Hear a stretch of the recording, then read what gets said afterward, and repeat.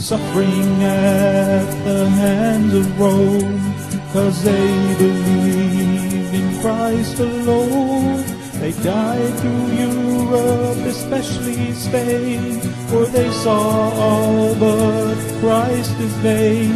He suffered by his death for men, to save them from their awful sin.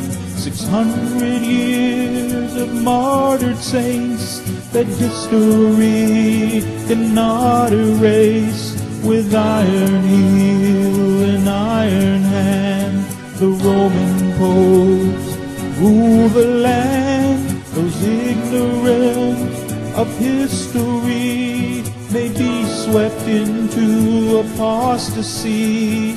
We won't be lulled by Rome's sweet lie, with 50 million reasons why. Salvation is by faith alone, in Christ alone, by grace alone. A sovereign God give faith to man. Salvation's in the Maker's hand. This gospel offends Rome today. They offer up another way, a counterfeit, a compromise. Beware the ancient papal lie, with such a cloud of witnesses who by grace died in their Lord. Recall their memory to say, by the same faith we live today. Hello and welcome everybody to a new broadcast from Juggler 66. I was already some days, some weeks even, thinking about doing a video on a person that I've met not so long ago. I think it was just last year that I got to know him a little bit, and I'm talking about Ian Paisley. Ian Paisley is probably for a lot of people not that very well known. Even I didn't know him that well. But the more I studied the New World Order and the Antichrist, I also came to meet Ian Paisley, to get to know Ian Paisley. And he died last year in September 12, 2014. And I have an audio where he preaches against the Jesuit order. Now, there are not so many Europeans, and certainly not European politicians, and very certainly not European politicians in quite high positions. He was not only the Prime Minister of Ireland, he was also a member of the European Parliament. And to have people in that institution and to tell the truth is something very rare. So for everybody who does not know Ian Paisley, I want to bring him a little bit closer to you. And I want to read two obituaries, where even one of the obituaries comes from, believe it or not, the BBC. So before anything else, I will start reading the obituary coming from the BBC, and I will of course provide the link in the description box of this video, that you can find it for yourself and read it for yourself. So this was written on the 12th of September 2014 by the BBC of Northern Ireland. Ian Paisley was famous for his thunder. He was known to his supporters as the big man, whose most reported words were "no, never, and not an inch." Yet in a political career that spanned nearly 40 years, he went from throwing snowballs at one Irish Prime Minister to embracing another one, from political neverman to Northern Ireland's First Minister. He ended up leading a power-sharing executive at Stormont, although he had supported the strike to bring one down 30 years earlier.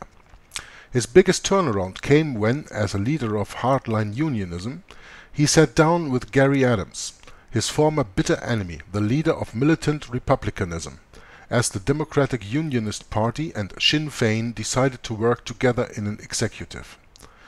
It seemed unimaginable to supporters who had followed him through years of protests that as Northern Ireland's First Minister he would enjoy an easy relationship with his Deputy First Minister, Sinn Féin's Martin McGuinness. So much that they became known as the Chuckle Brothers. With his thunderous rhetoric and his bull-like voice, Ian Paisley was always the epitome of an American Deep South preacher. He was born in 1926 in Armagh. His father was a Baptist minister and his mother was a preacher, Presbyterian, I've learned.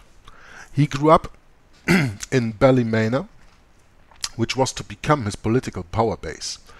But before politics he was a preacher, delivering his first sermon aged 16 in a mission hall in County Tyrone. He was just 25 years old when he founded the Free Presbyterian Church.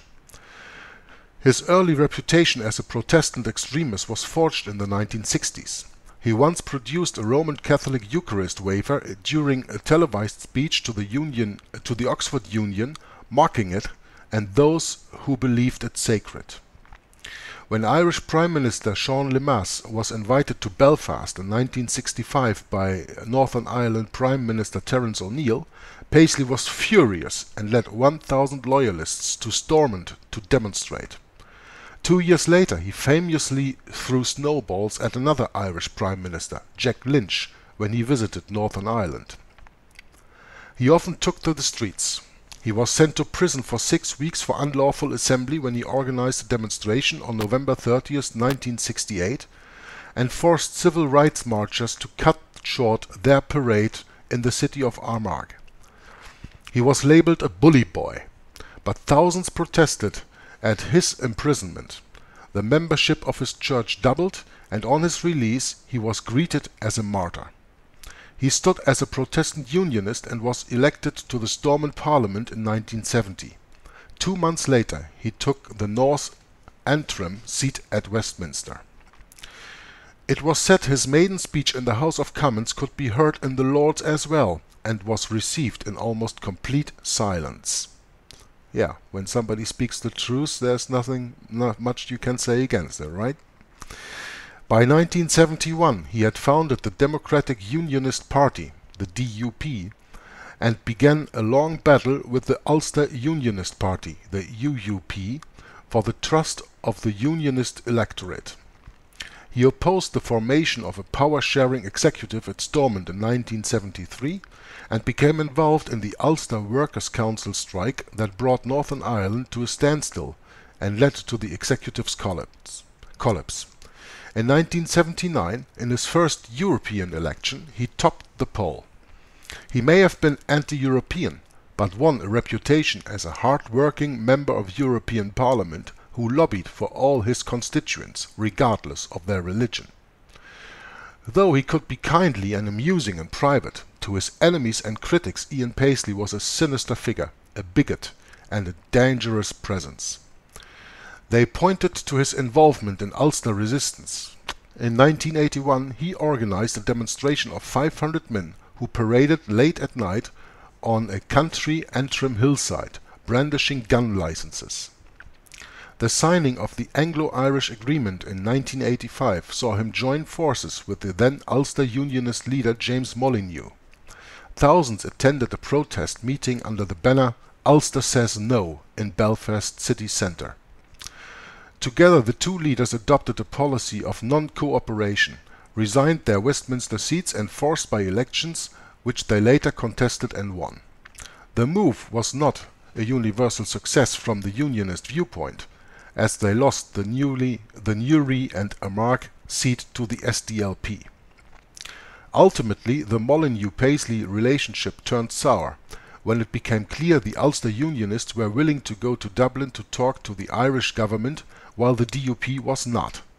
Paisley famously called Molyneux a Judas Iscariot, a slight that hurt Molyneux deeply. Yeah, the truth hurts, doesn't it? He was totally opposed to the 1993 Downing Street Declaration between the British and Irish governments, and one meeting with John Major ended abruptly, with the DUP being asked to leave. The party was convinced a secret deal had been done to secure the 1994 IRA ceasefire. Paisley opposed the peace process from the beginning. He agreed to attend talks at Stormont in 1996, but when Sinn Féin was allowed in the following year, he walked out. He came back on the night before Good Friday 1998 to register his disgust.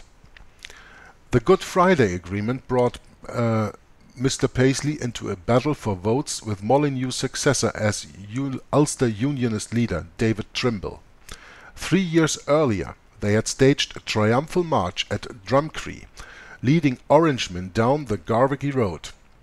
Now they were facing up to each other. The Yes camp won, and in a new assembly the DUP was in the same political arena as Sinn Féin, even if they did not sit around a cabinet table together. Ian Paisley never hid his hatred of republicanism, but he did nominate 2 DUP ministers to a new executive. When it was suspended and a new election loomed, the DUP overtook the Ulster Unionists at the polls. Mr. Paisley's hardline stance of no surrender and not an inch seemed gradually less sure in his final years as other parties inched towards accommodation. He decided not to stand again for the European Parliament in 2004. The election the following year saw the DUP become the largest unionist party in Northern Ireland, displacing the Ulster Unionists who had dominated the unionist vote since partition. In his career, he launched countless attacks on Catholicism and Irish republicanism. He condemned the Pope and the Roman Catholic Church as the whore of Babylon, and staged a one-man protest against the Pope when the Pontiff addressed the Strasbourg Parliament in October 1988. Now, a link to the video where he does that in the European Parliament will be included in the description box of the video, so make sure that you watch that. And I am very curious if we will ever see a person doing the same when the Antichrist Pope Francis will address a speech to the joint session of Congress in the United States later in September this year. But okay, getting on reading. The leader of the Free Presbyterian Church denounced the Pontiff as an Antichrist and got bundled out of the chamber by scandalized colleagues. However, he later astounded his critics by meeting the Irish Catholic primate Sean Brady at Stormont in 2006. And in May 2007, Ian Paisley became First Minister of Northern Ireland with Sinn Féin's Martin McGuinness as the Deputy First Minister. A year later he stepped down from that role, handing over the reins to Peter Robinson, who also succeeded him as a leader of the DUP. In 2010 he took a seat in the House of Lords, where he was formerly known as Lord Bandside of North Antrim. Mr. Paisley would subsequently claim that he was forced out by the party, blaming Mr. Robinson and the DUP Member of Parliament Nigel Dodds for ousting him. Both men denied this, of course. They always deny. He leaves a wife, Eileen, who is a baroness, and 5 children. Eileen was never far from his side, and his favorite slogan at election time was, "Vote for my wife's husband." The DUP remains the largest party in Northern Ireland and the dominant force in unionism. Despite poor health and advancing years, he never lost his thunder. Speaking about death, during one of his sermons he said, quote, "If you hear in the press that Ian Paisley is dead, don't believe a word of it. I'll be more alive than ever. I'll be singing as I sang never before." End quote.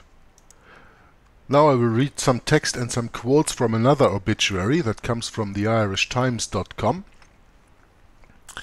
Ian Paisley, never, never, never, and other notable quotes. And then I will let Ian Paisley speak on the subject of the Jesuits, which you are probably already waiting for after my introduction. So just keep on for a few moments. From the Obituary 2 we read, "He was probably the most fiery, uncompromising and bellicose Ulster politician throughout the Troubles. Here are some of his most memorable quotes. Quote, "They breed like rabbits and multiply like vermin." Unquote. Talking about Catholics at a Loyalist rally in 1969. "Save the Ulster from sodomy," his slogan in the 1970 and 80s campaign against legalizing homosexuality. Save Ulster from sodomy. He uses the biblical explanation of homosexuality, which is sodomy, and I applaud him very, very much for that. Quote, "I am not going to sit down with bloodthirsty monsters who have been killing and terrifying my people." Unquote. Opposing demands to sit down and talk with Sinn Féin. Quote, "The Scarlet Woman of Rome." Unquote. His description of Pope John Paul. Quote, "I denounce you, Antichrist. I refuse you as Christ's enemy and Antichrist with all your false doctrine." Unquote. Addressing Pope John Paul II on a visit to the European Parliament in October 1988, and you have the video to come back to and try to listen to that. Quote, "This Romish man of sin is now in hell." Unquote. On the death of Pope John the 23rd. Quote, "Protect us from the shackles of priestcraft." Unquote. Late 1970s in an attack on the Roman Catholic Church. Quote, "The breath of Satan is upon us." Unquote. His remark when he entered a Belfast press conference in a smoke-filled, whiskey-sodden hall in the mid-1970s. And I think he was very aware of the Jesuits' favorite method of killing and assassinating when he stated, quote, "Because it would be too hard for you to poison them," unquote, when asked why he had chosen boiled eggs for breakfast during a top-level meeting at the Irish Embassy in London. Quote, "I believe that Northern Ireland has come to a time of peace, a time when hate will no longer rule. How good it will be to be part of a wonderful healing in our province," unquote, during his inaugural speech as First Minister or Prime Minister of Northern Ireland. All of the words uttered in the God-given rasping tones of Mr. Paisley, none was so famous as no. He said no to marches demanding civil rights for Catholics. He said no to the flying of Ireland's tricolour in Belfast. He said no to the lowering of the Union Jack above Belfast City Hall after the death of Pope John the 23rd. He said no to the legislation of homosexuality. Quote, "Save Ulster from sodomy," unquote, as he put it. He even said no when a Catholic politician, John Hume, asked, "Ian, if the word no were to be removed from the English language, you'd be speechless, wouldn't you?" Unquote. And his answer was no. I love this man. But Mr. Paisley was not just a naysayer. He was also a doer. Scotting a circus tent in Belfast Park, the young minister quickly secured for an evangelical rally that drew 1,000 people. Restlessly, rather than just delivering his sermons indoors, he would take it to the streets, there to mount his attack on the battlements of hell, sin and apostasy. Nor did he just stay put in Belfast, but would go on preaching tours round the province. and everywhere he went for his ministry he would make contacts that would be useful in politics. Astutely, he saw that the established unionism defended the secular but not the religious interests of Protestants. The religious interests of Protestants are nowhere defended, in my opinion. Yet, in this conservative corner of Britain, protected, he believed, by divine providence and, quote, with more born-again people to the square mile than anywhere else in the world, unquote, the Protestants' religion was an inseparable part of their identity. He would fight for it. That meant two things. First, he would carry the sword for the true faith, which meant doing battle with the Catholic Church, that, quote, bloodthirsty, persecuting, intolerant, blaspheming, political, religious papacy, unquote, with its, quote, beads, holy water, holy smoke and stinks, unquote. Later, it also meant interrupting Pope John Paul II in the European Parliament with cries of "I denounce you as Antichrist," unquote. It's so much for this little introduction, let's call it, on Ian Paisley. And now, to know what he really stood well for, let's hear Ian Paisley himself. Mr. Ian Paisley, I am very sorry that you are not with us anymore, but you've gone to sleep and probably awaiting the resurrection at the second coming of our Lord Jesus Christ. It's a shame I have never known you, and it is an honor for me to give you the floor now to let hear your speech on the Jesuits on the Joggler 66 channel. Please, Mr. Paisley, enlighten us with your views on the Jesuits. Here he comes. And his murder men, an exposure of the Jesuits. Recently, at a press conference in the Stormont Parliament buildings, I dealt with a political statement made by Bishop Cathal Daly of the Roman Catholic hierarchy in Ireland. The bishop had put forth 4 propositions. Number 1, that Mrs. Thatcher, the British Prime Minister's out statement rejecting the proposals of the New Ireland Forum for a United Ireland played into the hands of the IRA. 2, that all Unionists who rejoiced at that statement should be bracketed with the IRA as extremists. 3, that Roman Catholics in Northern Ireland were denied real rights and democracy. 4, that the Dublin government had just as much right in the North as had the British government. That final proposition, by the way, is a treasonable doctrine which would morally justify an invasion by the South of the North of Ireland. Commenting, I called the bishop the Black Pope of the Republican movement.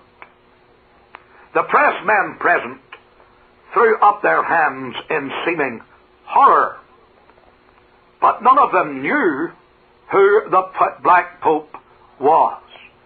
I explained that the Black Pope was the name given to the head of the Jesuit order, the most powerful order within the Roman Catholic system.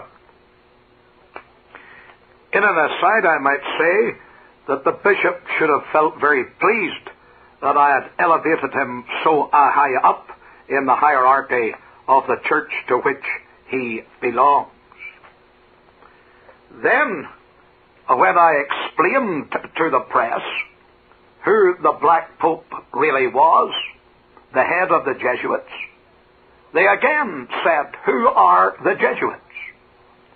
And I described them as the Gestapo of the Roman Catholic Church, the front men who carry out the Pope's orders throughout Christendom. Again, the press men represented threw up their hands in seeming horror and said this was a terrible thing to say about any order within the Roman Catholic Church. But what are the facts? I quote from The Secret History of the Jesuits by Edmund Paris. I'm giving a quotation from the Reformed, which is what the press of the Spanish dictator Franco published on the 3rd of May, 1945, the day of Hitler's death. Quote, Adolf Hitler, son of the Catholic Church, died while defending Christianity. It is therefore understandable that words cannot be found to lament over his death, when so many were found to exalt his life. Over his mortal remains stands his victorious moral figure. With the palm of the martyr, God gives Hitler the laurels of victory. End of the quotation.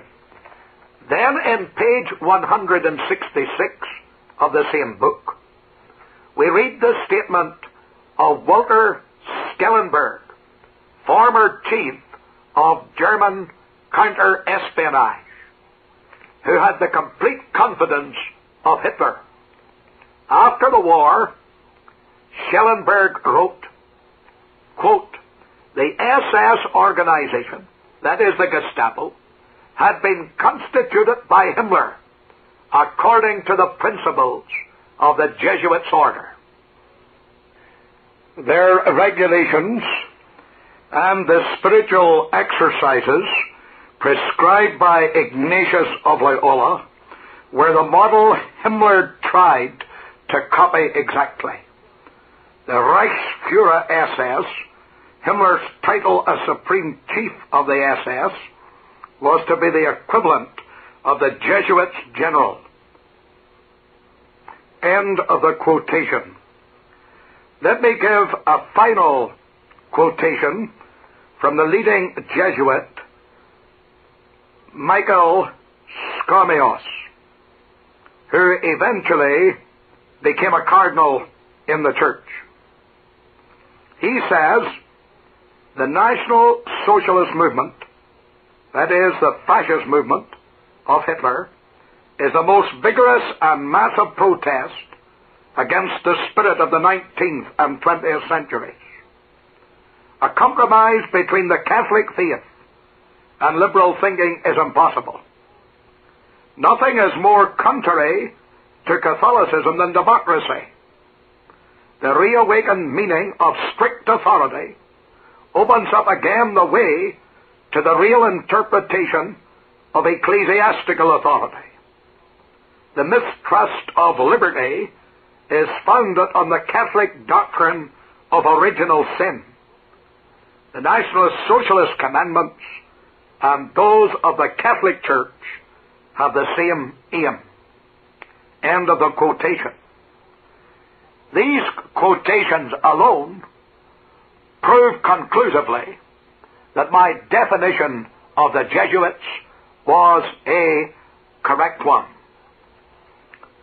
As a result of this controversy, many questions have been asked, and of course a whole series of attacks have been made upon my person and also upon my stand. So I believe it is incumbent upon me to deal with the Jesuits, to say something of their history, something of their doctrines, and something of their program. On one of the walls of the Church of the Jesuits in Rome, there is a unique plaster cast. It depicts one of the saints of the Roman Catholic Church, Ignatius Loyola himself, with his foot on the neck of Protestantism. In St. Peter's itself, there is a colossal idol of the same Roman saint. He is depicted there in monkish gown and cowl. A large open book rests on his left arm. On the first page are the words in Latin, "To the greater glory of God." On the opposite page, also in Latin, "Constitutions of the Society of Jesus. The devil stands before him with a Jesuit's face, hair divided as long tongues of fire, left hand clenched and held close to the mouth, while the right holds a closed book with the fingers within it. A serpent with awful head and teeth is beneath. These two pieces of a Roman idolatrous sculpture are very significant.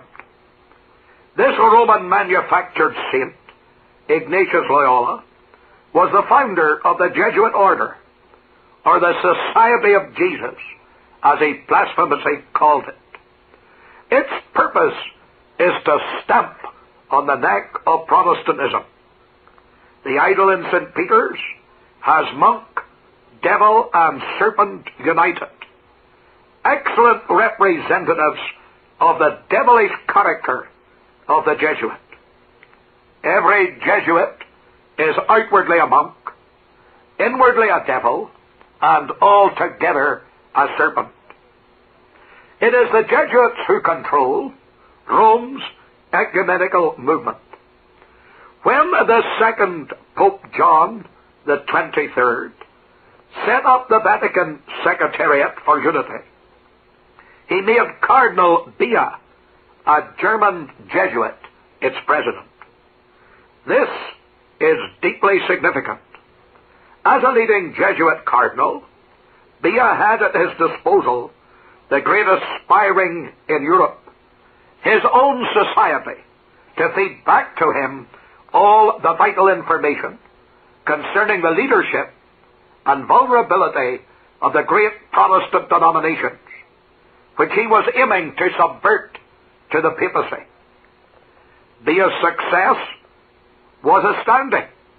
Archbishop Fisher visited the Pope and appointed in association with his successor, Archbishop Ramsay, then Archbishop of York, one Canon Polly of Ely Cathedral, to be personal representative of Canterbury and York at the Secretariat, over which Bia presides in Rome. Cardinal Bia was also received at Lambeth Palace by Dr. Ramsay, and no doubt from the Vatican side was responsible for Dr. Ramsay's visit to the Pope.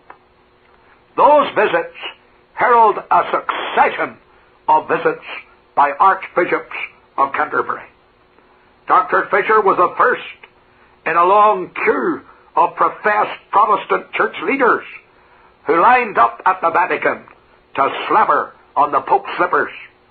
These included Dr. Jackson of the Southern Baptist Convention of the United States of America, Dr. Lichtenberger, presiding bishop of the Episcopal Church of the USA, a president of the British Methodist Conference, and Dr. A.C. Craig, moderator of the Church of Scotland.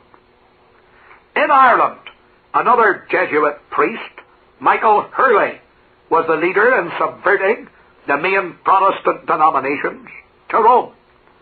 As far back as 1963, he issued a book called Praying for Unity, in which he made it crystal clear that the ultimate purpose of the January week of prayer was the union of all Protestant denominations with Rome under the sovereign leadership of the Pope. His Jesuitical cunning was demonstrated by his success in obtaining for his book introductory messages by George Otto Sims, Church of Ireland, Archbishop of Dublin at that time, W. A. Montgomery, moderator of the Irish Presbyterian Church at that time, and Frederick E. Hill, president of the Irish Methodist Church at that time. The only Protestant church in Ireland attacked by this Jesuit production was the Free Presbyterian Church of Ulster, of which I am honored to be moderator. One of the contributors was priest Dennis Fall, soon to be known as the infamous Republican apologist and reviler of the Royal Ulster Constabulary. As can be expected, the book was the usual concoction of lies in which all Jesuits revel. We wrote to the author, challenging him on the issue, but he couldn't even reply. He couldn't answer. He was a peddler of lies. Of course, any man who blasphemously claims to turn a pancake or wafer in the Mass into Jesus Christ and forgive sins could write or claim anything. What has been described by the Church of Ireland Gazette as a representative ecumenical gathering in Drogheda was organized by the same Jesuit Hurley. The meeting was held in a convent school of the Roman Catholic Presentation Sisters and clergy of the Irish Episcopal Church, the Church of Ireland, the Irish Presbyterian Church, and the Irish Methodist Church joined with Romanists in unity discussions. Two Irish Presbyterian professors, Barclay and McFadden, took a prominent part in that discussion. A few days later, the hypocrite Professor Barclay wrote to the press declaring there was no retreat to Rome. How naive does he think Ulster Protestants are? In England, the Jesuit Thomas Corbishley was the leader. The fact that he preached from the pulpit of Westminster Abbey showed how powerful his influence was. The tremendous protest in which we had the honor of taking part must have been a very bitter pill for him to swallow. The far-reaching effect of that protest can be gauged from the following extract of the national daily paper, The Sun. I quote from January the 24th, 1966. Today the Pope told more than 7,000 pilgrims gathered in St. Peter's Square.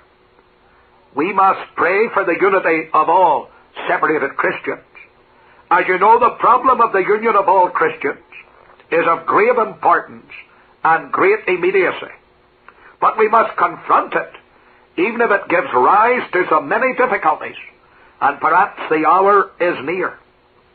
The paper comments, the Pope's words about so many difficulties, some Vatican officials believe, may have referred to such incidents as the one in London on Friday night, when a group of die-hard Protestants demonstrated outside Westminster Abbey while a Jesuit priest was preaching there. The Anglican Bishop Hodson of Hereford joined the Jesuit Corbishley at a unity service in Birmingham. Later I debated Corbishley at Queen's University. In the light of these facts, that the Jesuits spearheaded Rome's ecumenical movement to take over the main Protestant denominations, we would do well to take a closer view of the Jesuits and their working, especially in view of the storm of protest that has come about when I called Cathal Daly the Black Pope of the Republican movement. We will consider then the start, the sign, the system, the secrecy, and the strategy of the Jesuits. First then, the start of the Jesuits. Ignatius Loyola, the founder of the Society of Jesus, was born 8 years after the great German reformer Martin Luther. He belonged to an ancient Spanish family. He became a soldier and was severely wounded in one engagement in which he greatly distinguished himself. During the tedious illness resulting from his wound, he read Roman Catholic literature. This resulted in his embracing a stern asceticism. For a time he lived in a cave and took to extreme penances. This led to morbid broodings. His imagination ran riot. On one occasion, we are informed, he saw the Holy Spirit in the form of 3 notes closely bound together, hanging on a stalk. And to his holy eyes, moreover, the host was transformed into the true God-man. The fanaticism resulting from such visions inspired Ignatius and his followers to diabolical deeds on behalf of the Roman Catholic system. During this time, Loyola conceived the plan of a new society which was to combat the Reformation. On August the 15th, 1534, Ignatius and 6 associates dedicated themselves in the crypt of the Notre Dame de Montmartre. In 1537, they offered themselves to the Pope and declared that they would raise a mighty army of holy knights, whose sole aim would be to overthrow all the enemies of the Church of Rome. Pope Paul III gladly accepted their services, especially as the order swore explicit military obedience, not merely canonical, to him, and gave all its services entirely without money and without price. A papal bull which bore the title, Raised to the Government of the Church Militant, constituted the order on September the 27th, 1540. The bull declared that the persons enrolled were constituted an army to bear the standard of the cross, to wield the arms of God, to serve the only Lord God and the Roman Pontiff, his vicar on earth. So started the most murderous and diabolical society to whom the Roman harlot ever gave birth. Secondly, the sign of the Jesuits. When the original group met in the crypt of Notre Dame de Montmartre, rose from their knees, Ignatius pointed to the letters on the altar, IHS. These stand for Jesus, Hominum, Salvator, Jesus the Savior of mankind, and they shall henceforth be the motto of our institution. IHS is the sign of the Jesuits. These letters do not stand for what Ignatius affirmed. They are in fact the pagan mystical symbol of the Egyptian Trinity, Isis, Horus, and Zeb, the mother, child, and father of the gods. No honest person could imagine that this double sense is accidental. IHS pay the semblance of a tribute to Christianity, but they are in reality the substance of devil worship. The cloven hoof is upon them. I would advise everyone to read Hislop's 2 Babylons on this subject. Yes, and wherever these mystic letters, IHS, the sign of the Jesuits, are found, be sure that sooner or later those using them will be revealed as doing the work of the Jesuits. These are the first symbols erected in Protestant churches by the Romanizing clergy. Let them be kept out of every Protestant church, for the substance will follow the sign as sure as night follows day. 3. The system of the Jesuits. The Jesuitical system is one of dissimulation, hypocrisy, and immorality. A book called The Secreta Monitor, a copy of which is in the British Museum, contains instructions for the operation of the Jesuit system. The book is a masterpiece of diabolical deception.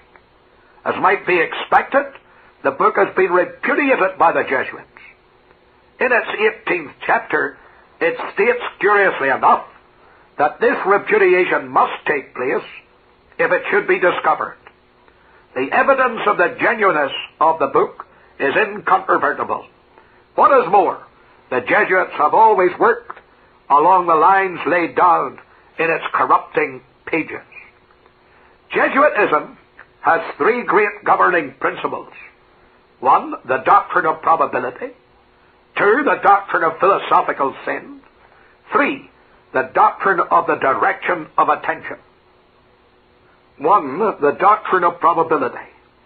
The Jesuits' own interpretation of it is that when, upon any moral question, 2 different opinions are entertained by any celebrated casuist, of which opinions the one is more probable and in conformity with the law, the other less probable but more agreeable to our desires, we may lawfully put the latter in practice. even of two contradictory probable opinions, says the Jesuit Paul Lehman, touching the legality or illegality of any human action, every one may follow in practice or in action that which he should prefer, although it may appear to the agent himself less probable in theory.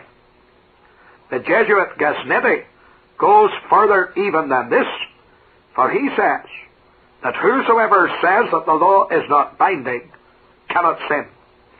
In other words, any plausible excuse whatever is a sufficient excuse for sin. Secondly, the doctrine of philosophical sin.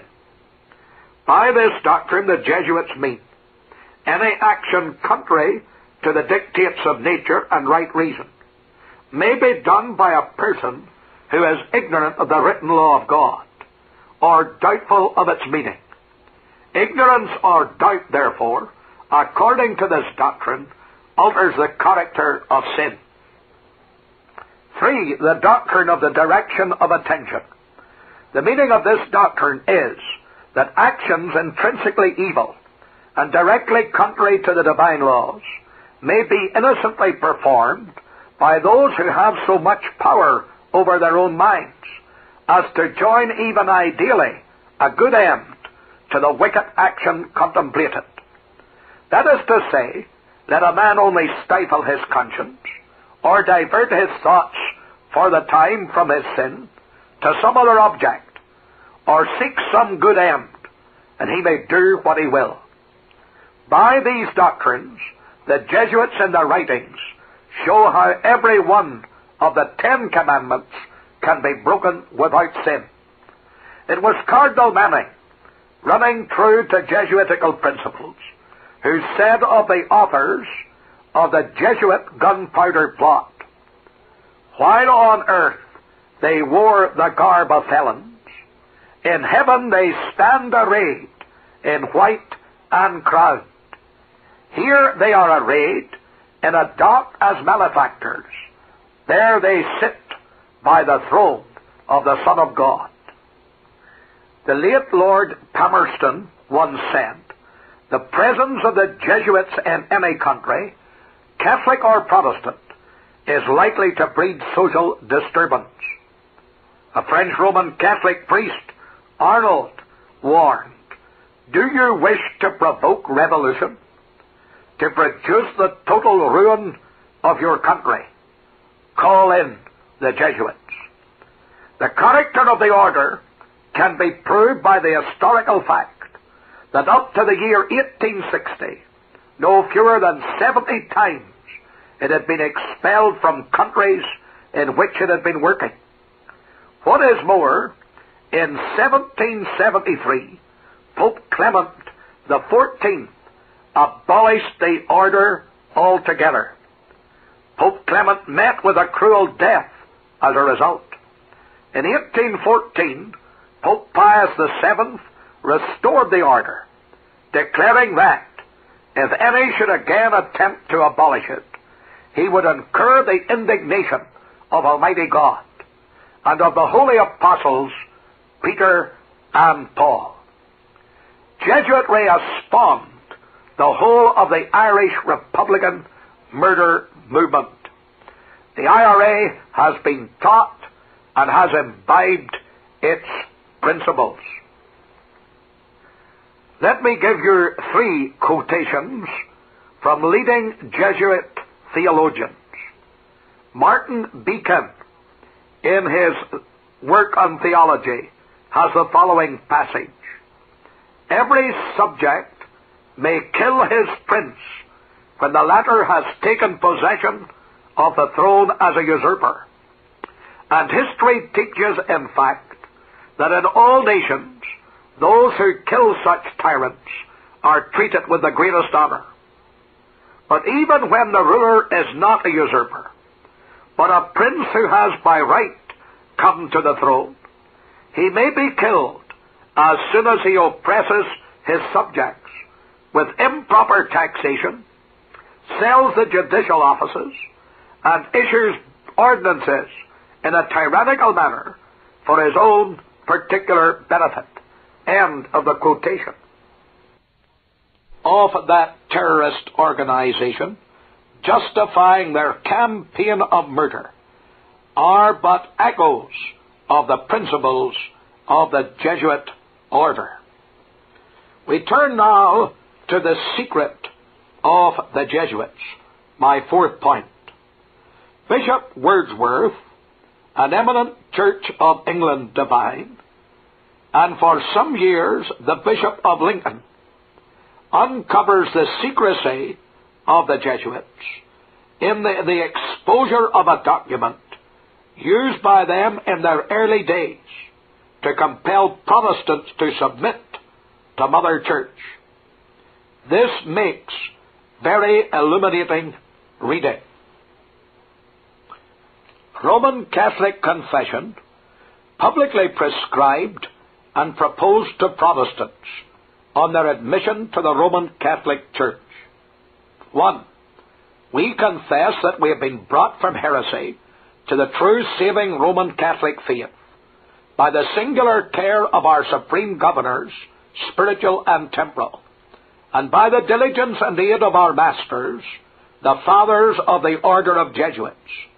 And we desire to certify this by our vows to the world at large. 2. We confess that the Pope of Rome is head of the Church and cannot err. 3. We confess and are certain that the Pope of Rome is Vicar of Christ and has plenary power of remitting and retaining the sins of all men according to his will, of thrusting them down to hell and of excommunicating them. 4. We confess that whatever new thing the Pope ordains, whether it be in Scripture or not in Scripture, and whatever he commands is divine, and therefore ought to be held by lay people in greater esteem than the precepts of the living God. 5. We confess that the most holy Pope ought to be honoured by all with divine honour, with greater genuflection due to Christ himself. 6. We confess and assert that the Pope as our most holy Father is to be obeyed in all things without any exception, and that such heretics as contravene his orders are not only to be burnt, but to be delivered body and soul to hell. 7. We confess that the reading of Holy Scripture is the origin of heresy and schism and the source of blasphemy. 8. We confess that to invoke saints, male and female, to honour their images, to kneel before them, to make pilgrimage to them, to light candles to them, is good, pious, holy, and useful. 9. We confess that every priest is much greater than the Mother of God, the Blessed Virgin Mary, who once brought forth Christ, and once only, but a priest of Rome, not only when he wills, but whenever he wills, offers and creates Christ, and consumes him when created. 10. We confess that to celebrate masses, and to distribute alms, and to pray for the dead is useful. 11. We confess that the Pope has power of changing Scripture, and of adding to it, and taking from it according to his will. 12. We confess that souls after death are purified in purgatory, and that the masses of priests are useful to deliver them from it. 13. We confess that to receive the Eucharist under one kind is good and salutary, and to receive it under both is heretical and damnable.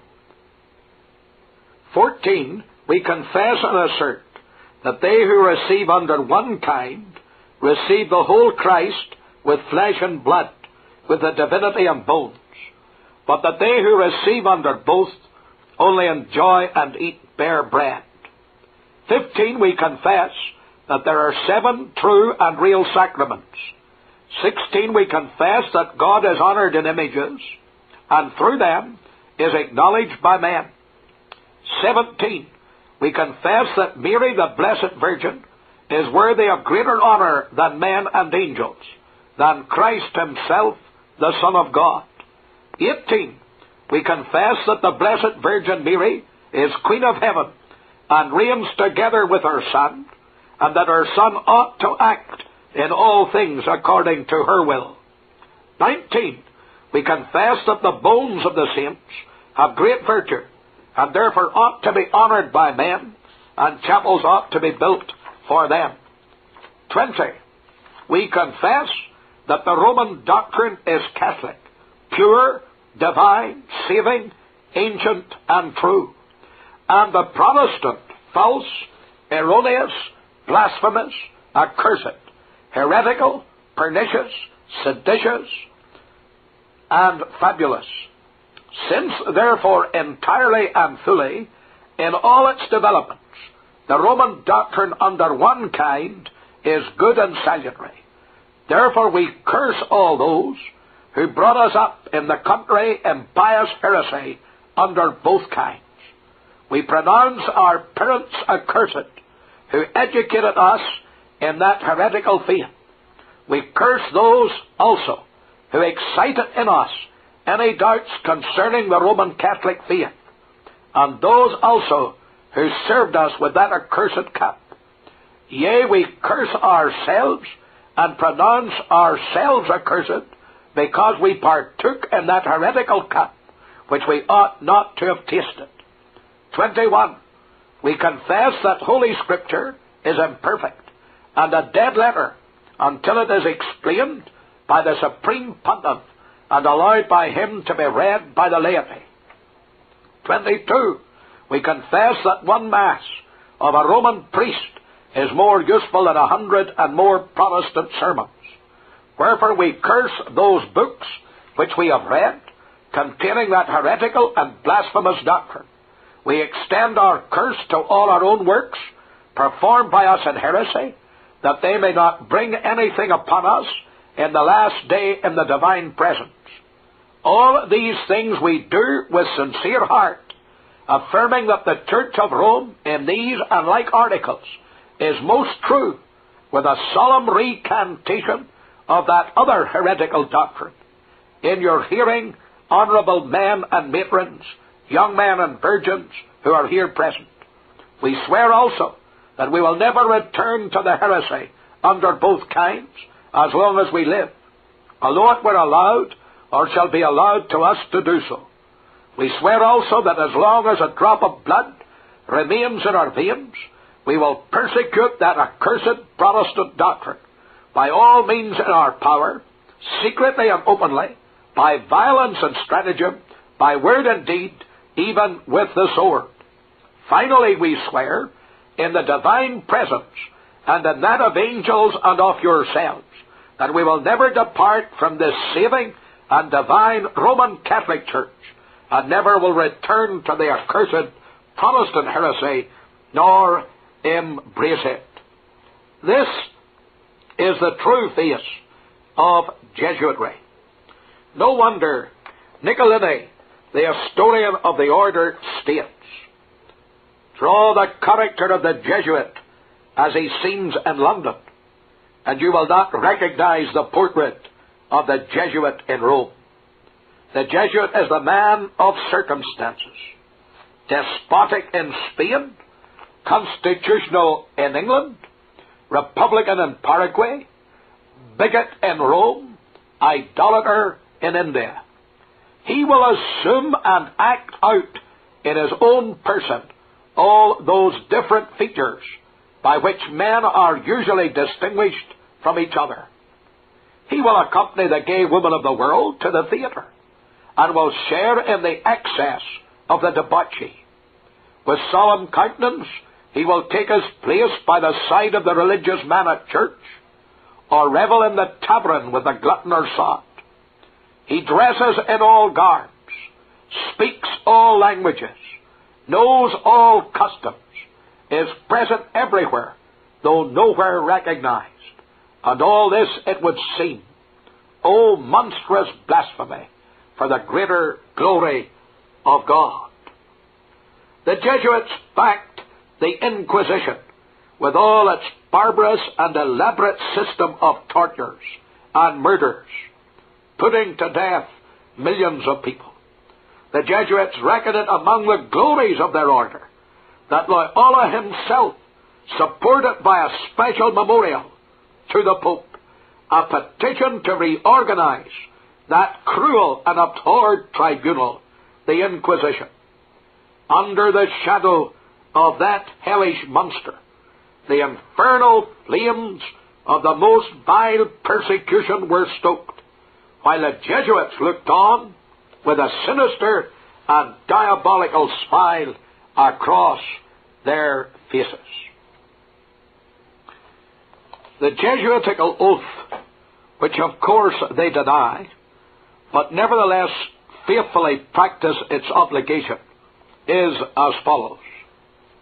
I now, in the presence of Almighty God, the Blessed Virgin Mary, the Blessed St. John the Baptist, the Holy Apostles St. Peter and St. Paul, and all the saints, sacred hosts of heaven, and to you, my ghostly Father, the Superior General of the Society of Jesus, founded by St. Ignatius Loyola, in the pontification of Paul III, and continued to the present, do by the womb of the Virgin, the matrix of God, and the rod of Jesus Christ, declare and swear that His Holiness the Pope is Christ's Vice-Regent, and is the true and only head of the Catholic or Universal Church throughout the world, and that by virtue of the keys of binding and loosening, given to His Holiness by our Saviour, Jesus Christ, He hath power to depose heretical kings, princes, states, commonwealths, and governments, all being illegal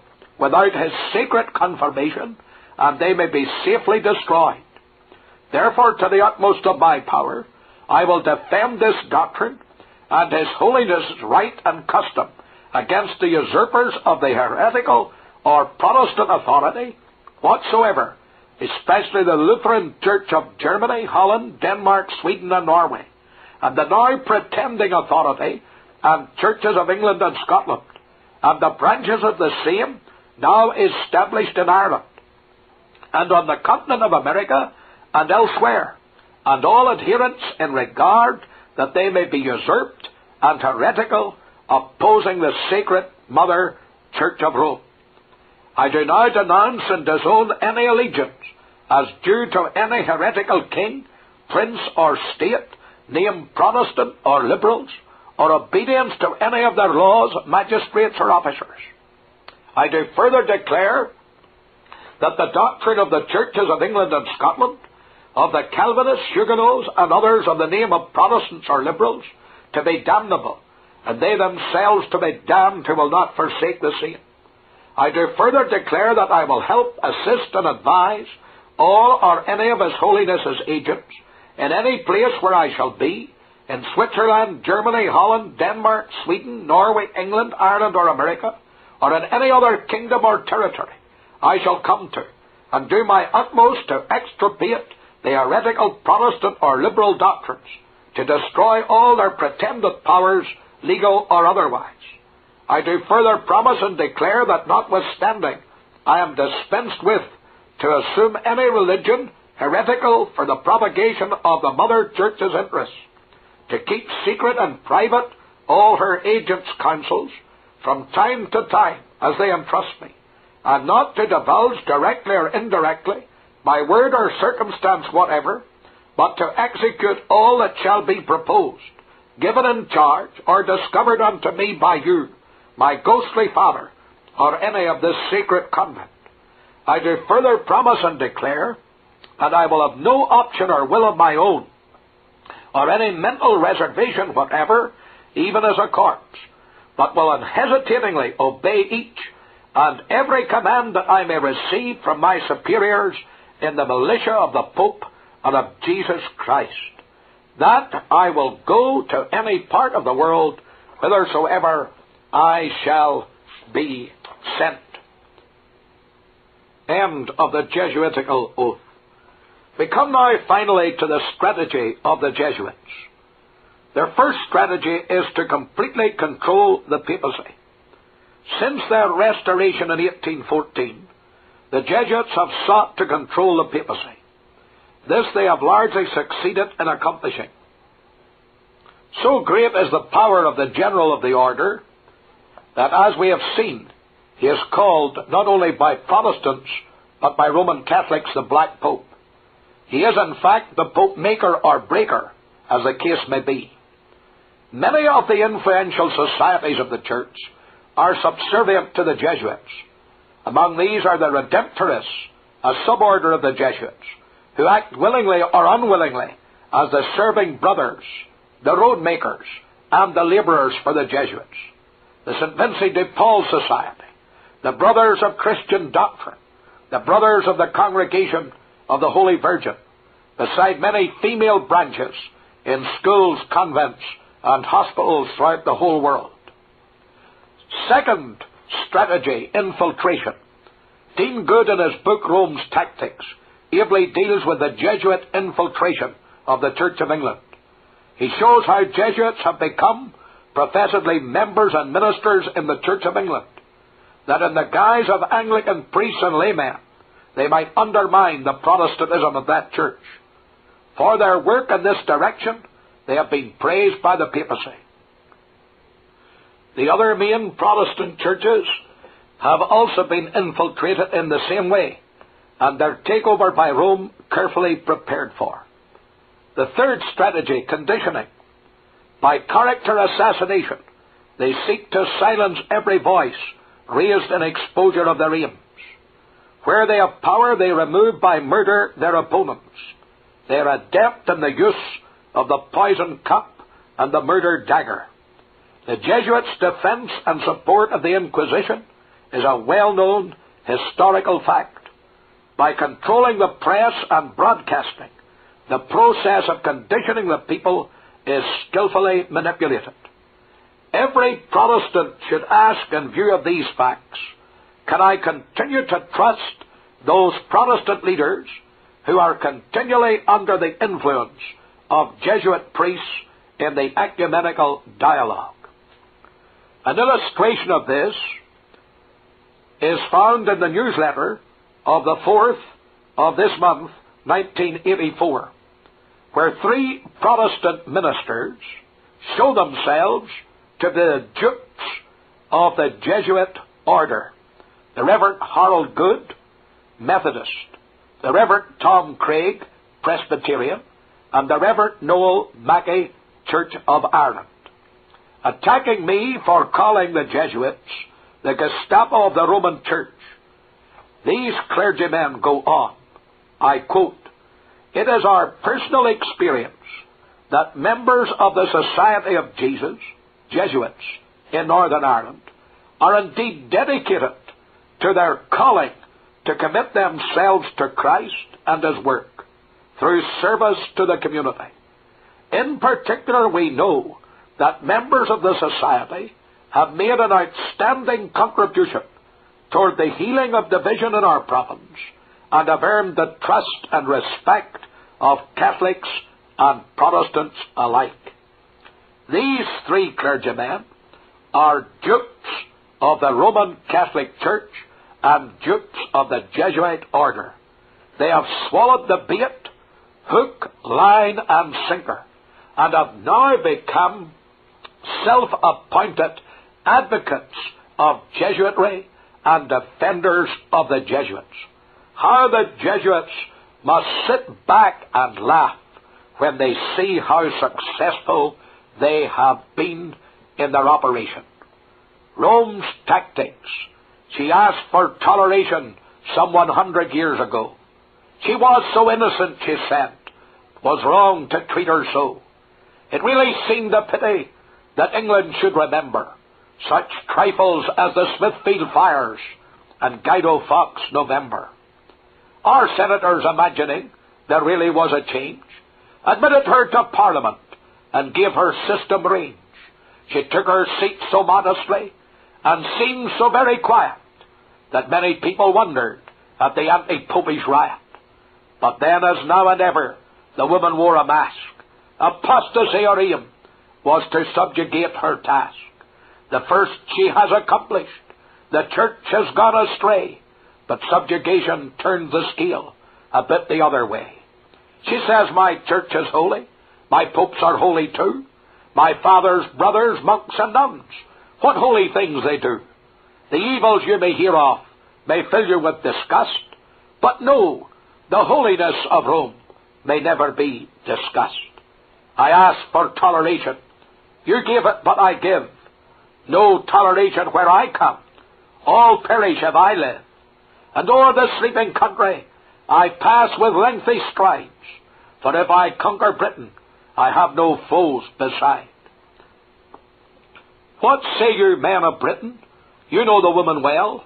A perjured thing, a murderess, a woe unspeakable, blighting the fairest country, which bends beneath her sway. Pray answer, will you take her within your homes today? Stand up then, stand together, stand out and make her known, for where she gains a footing, she never comes alone.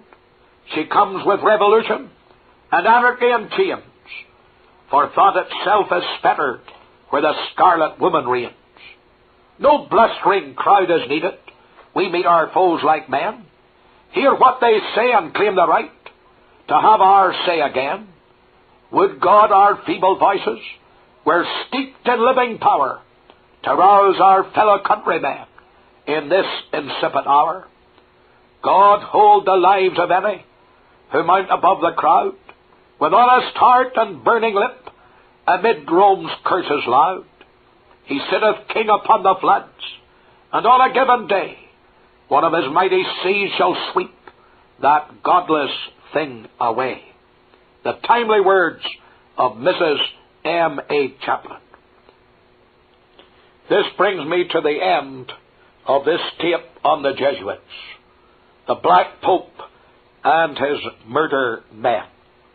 I trust you will get many copies of this tape, that you will give it the widest possible circulation, so that truth and its light will dispel the darkness and the falsehood, and that Ulster Protestants especially will know exactly who the Jesuits are, who the Black Pope is, and what is the origin, and what is the strategy, and what is the goal of the Jesuit order in Northern Ireland. And those Protestant clergymen who are dupes of the Jesuitical system, who are seeking to undermine and betray our Protestant faith and heritage, spurn them as a plague, obey the Scriptures, come out from their churches and from their associations, and stand true to God in this evil day of apostasy and declension. The Church of Rome thinks that through the ecumenical movement she will take over the Protestants of this land. Let her know that there are 7,000, even in this day, who haven't bowed the knee to the papal Baal. And with the sword of God and the strength of God, we will resist to the death her machinations, idolatry, tyranny, priestcraft, and popedom. May God make us faithful unto death, and then we shall receive the crown of life.